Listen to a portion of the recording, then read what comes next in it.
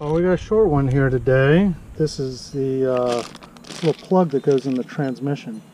I think it's where you get access to where the torque converter, or the transmission, and essentially the transmission and the engine are married together with 4 bolts. So you need access to get to that. And mine, I was underneath the truck a couple weeks ago and noticed one side didn't have it.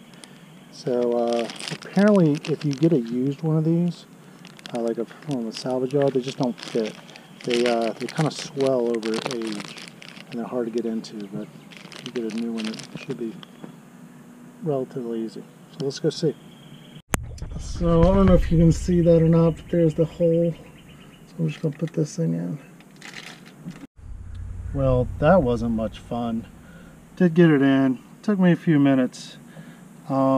There's a little access to a bolt right next to it, a little hole, and it kind of was slipping in there without having really direct visualization. So, but once I got in there, I had to really kind of get my thumb on the other side of the transmission to get the right grip. But give yourself a couple minutes to do that. Frustration's a little high. Okay, so I highly suggest if you've got a Disco or a P38, making sure that you've got 2 of these plugs, one on each side.